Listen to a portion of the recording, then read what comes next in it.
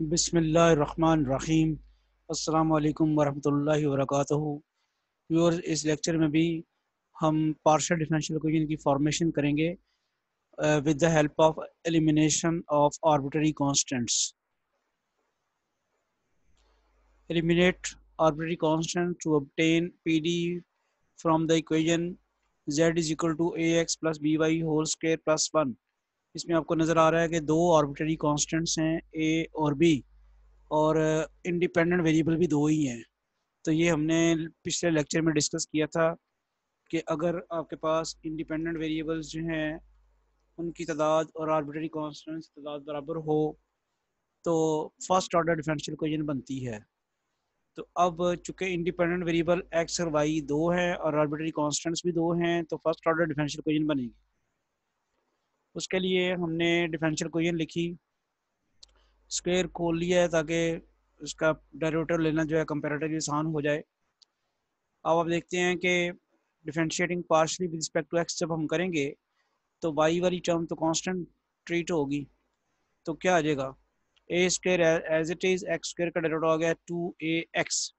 इसी तरह B square Y square वाली टर्म खत्म हो जाएगी, 2ab रहेगा और एक्स का डेरिवेटिव 1 आएगा, वाई एज इट इज़, और 1 का डेरिवेटिव 0 हो जाएगा। तो इसको अल्टरनेटिवली फिर हम ये लिख सकते हैं x Z x is equal to A square x square plus 2b/xy। ये क्या किया हमने, जो पार्शियल डेरिवेटिव लिया है उसको एक्स से मल्टीप्लाई करा दिया है ताकि ये एक्स स्क्वायर बन जाए। इसको देखते हुए ना यहाँ पे ए स्क्वायर एक्स स्क्वायर है ना, ताकि कॉन्स्टेंट्स जो हैं वो एलिमिनेट आसानी से हो जाए। अब आप इक्वेशन 1 को दोबारा पार्शियली डिफरेंशिएट करें रिस्पेक्ट टू वाई, तो आ जाएगा Z Y 2b² plus 2ab(x), और वाई से मल्टीप्लाई कराने के बाद ये बन जाएगा Y Z Y 2b² plus 2b²y² plus 2ab(xy). Subtracting 2 from 1, equation number 2 को 1 में से अगर आप सब्ट्रैक्ट करते हैं तो ये आपने लिखी है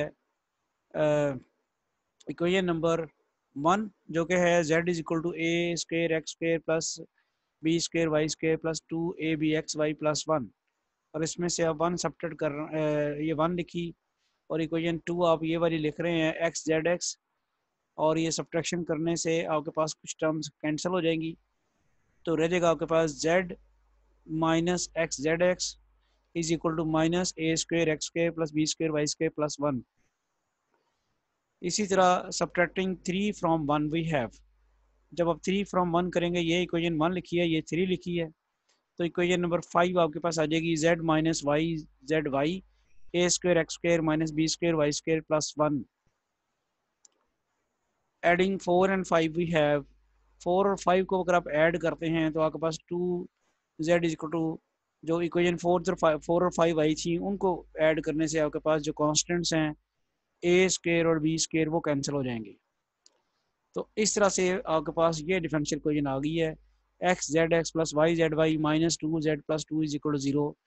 जैसे आपको पता है कि जेड एक्स पार्शियल जेड और पार्शियल एक्स पी से डिनोट करते हैं, पार्शियल जेड और पार्शियल वाई क्यू से डिनोट करते हैं, तो आप इसकी अल्टरनेटिव फॉर्म इस तरह भी लिख सकते हैं P x plus Q Y minus 2z plus 2 is equal to 0। तो this is the first order partial differential equation obtained by eliminating two arbitrary constants from the given equation, which is the required PD. Find the PD of all spheres whose centers lie on the z-axis. आप sphere की equation लिखें आप, और उसके ऐसी equation लिखें जिसके centre जो हैं वो जेड एक्सिस के ऊपर लाई करें। जेड एक्सिस के ऊपर लाई करेंगे तो फिर आपके पास सेंटर के एक्स और वाई कोऑर्डिनेट 0 0 होंगे। तो ऐसी इक्वेशन किस किस्म की होगी फिर, the equation of all sphere whose centres lie on the Z axis is of the form, देखें x square plus Y square Z minus E square is equal to are square. ये बात follow कर ली आपने, क्योंकि Z axis के ऊपर centre lie करता है तो कहाँ लाई करता है वो हमने सी सपोज कर लिया, और उसके एक्स और वाई कोऑर्डिनेट तो 0 हो जाने हैं। अब इसको डिफरेंशिएट किया partial with respect to x, तो आपके पास क्या बन गया, ये इक्वेशन आ गई। अब इसमें दिलचस्प बात ये है कि ये डिफरेंशियल इक्वेशन बन गई है क्योंकि आर्बिट्ररी कांस्टेंट एक ही था, वो एलिमिनेट हो गया। फर्स्ट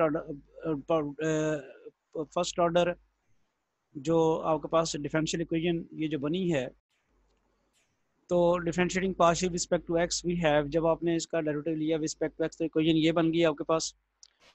अब इसमें अभी भी मौजूद है सी, मौजूद है, सी एलिमिनेट नहीं हुआ, लिहाजा इक्वेशन जो हमारे पास टू है रिस्पेक्ट टू वाई, जब आप इसका पार्शियल डेरिवेटिव लेते हैं differentiating to respect to Y, ये